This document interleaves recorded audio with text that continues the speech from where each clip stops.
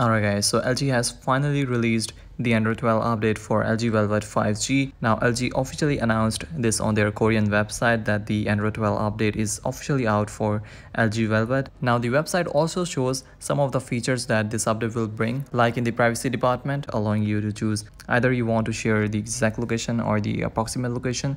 You also get new privacy indicators. So basically whenever any app uses your camera or microphone, you will get a small indicator on the top right corner of the notification bar with the name of the application that uses camera or microphone. Now to check the complete list of the features that this update brings, you can check the source link down below in the description, but do translate the website because it's in Korean language. Now I don't have the actual changelog of the update, but as it's an Android 12 update, so it will bring all the Android 12 features like built-in material you design, thick brightness bar, privacy indicators, and all the basic Android 12 features that you get on any other Android 12 update. So talking about the rollout, so this update is currently rolling out in LG's hometown, which is South Korea, and within few days it will expand to other countries and regions as well. So if you haven't got the update notification, then don't worry, the update might take some time depending upon the region in which you are living.